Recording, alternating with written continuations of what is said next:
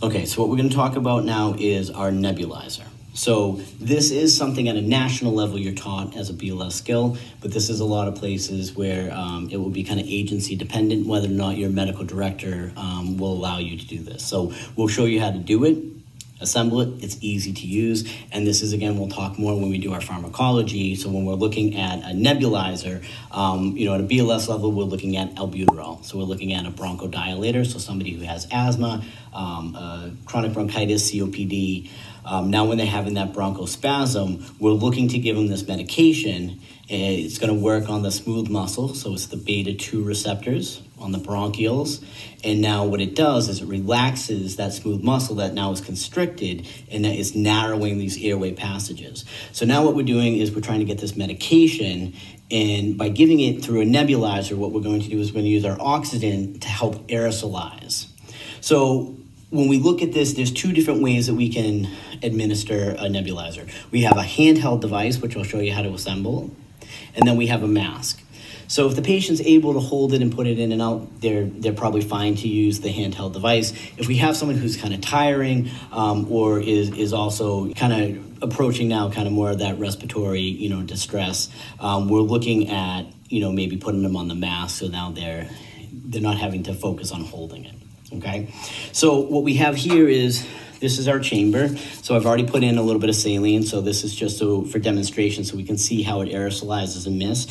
So this is where now the albuterol will come in a little bullet, and we'll go over that in our pharmacology. And this is where now this comes in, it fills up our chamber, and we attach this, okay? This end here is where our oxygen is going to attach, and the other end attaches to our oxygen tank, just like everything else that we've talked about.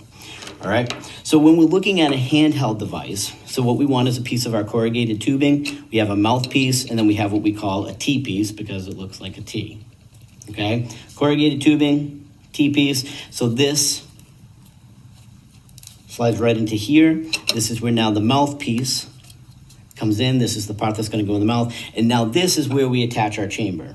So this now sits, and this is how this device looks, okay?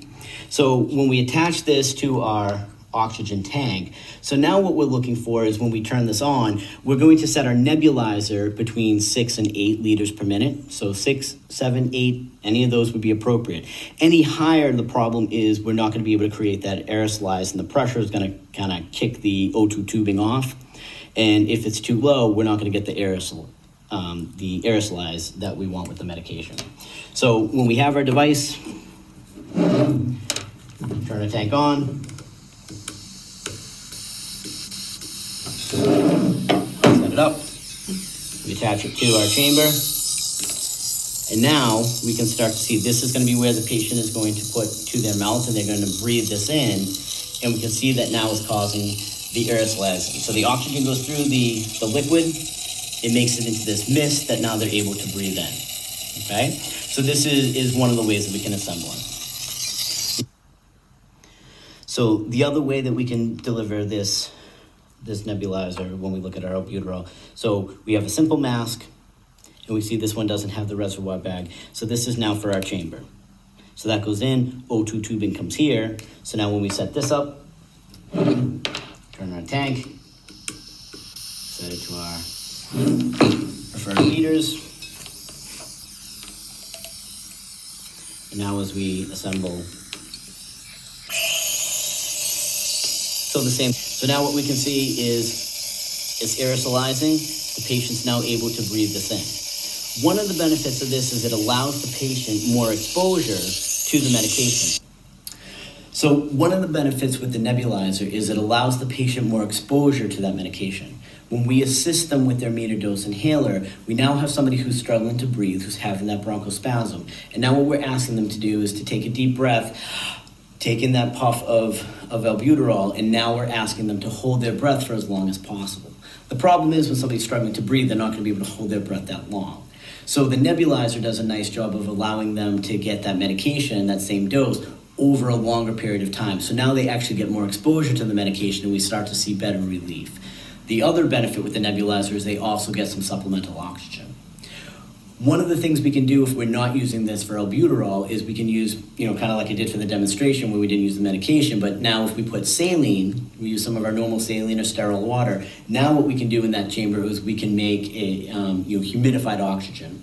So humidified oxygen now, it's not as abrasive as the cold, dry medical grade oxygen. So certainly for children, elderly patients, any of our patients who are suffering from hypothermia, and anyone who's on oxygen kind of all the time, giving them humidified oxygen is going to be a little bit more tolerable. There's a lot of benefits to the nebulized medication. So it's better for the patient to get it over an extended period of time, some supplemental oxygen. We're able to give them some humidified oxygen, which is going to be more tolerable, a little bit, better patient care.